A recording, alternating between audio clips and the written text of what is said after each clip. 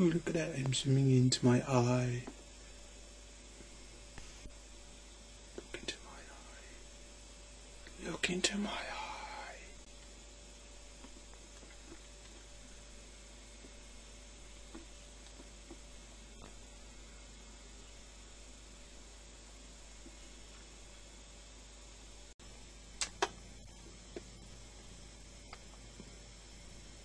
Don't know how well that would have come out, but it was worth a try, wasn't it? But haha, he knows all about that one. What's the time, Mr. Bean? I used to love that. Mr. Bean. Rowan Atkinson was the nuts. Is the nuts. It is the 22nd of the 10th, 09, and the time is 4:20 in the morning. I am planning to stay up all night, go to the laundrette tomorrow, come back, stay awake, watch Saw 3, which is on Channel 4 tomorrow night. I'm so watching that. They are some of the greatest horror films I've ever seen. The Saw films, without a doubt, the most creative, ingenious, fantastic horror films. They really are great. I'm a huge fan of the Saw films. I haven't seen 4 or 5 yet, but number 3, in my opinion, was definitely better than the first 2. If they improved on the first 3, then 4, 5 and 6 will be sick, to say the least. And I love the fact that they didn't really use famous people. Like Danny Glover's all good in that. He's not as well known as, say, Tom Hanks or Christian Bale, Mel Gibson, Adam Sandler, Denzel Washington, John Travolta, but he done well in that film. It isn't Danny Glover who makes those films, it's Toby Bell. I believe that's the right name, I hope it is. If I'm wrong, then shoot me in the foot. I'm pretty sure that is his name. Yeah, Toby Bell. You alright, mate? What's up? What's this cat looking? Look, what's that? You alright, mate? You alright, mate?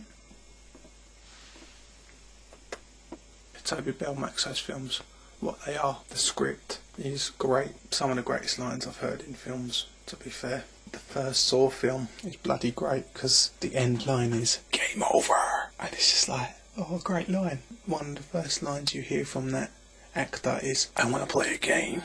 Fucking how cool is that?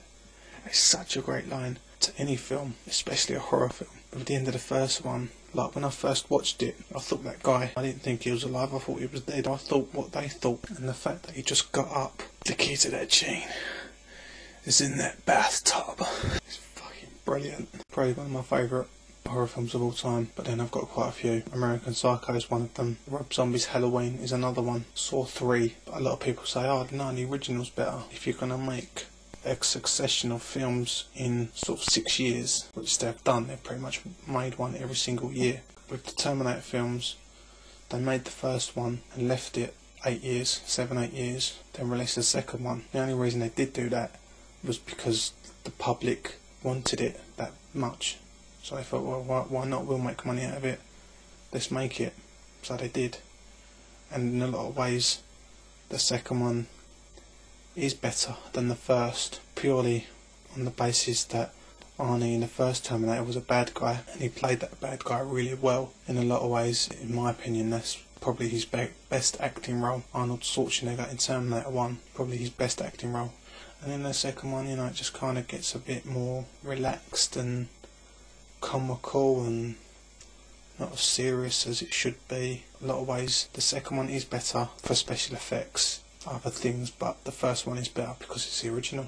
It's like the Rocky films. A lot of people say, oh no, the second one's my favourite. The first one is the best film because he doesn't win. It's not directed by Sylvester Stallone, so it's kind of different in a lot of ways. I reckon the first Rocky film is the best one out of the lot. Rocky 5 was quite cool. Rocky 2's good. Rocky 3 and 4 are okay, but they're not like, oh wow, those great films, you know, whereas Rocky 1, 2 and 5, you're like, yeah, they're pretty good films. The reason why I'm not speaking as loudly as I should be is because it's 4:20 in the morning and my nan's in bed. So you'll have to forgive me if I come across as quiet or whatever it may be, but that is the reason why I am talking like this.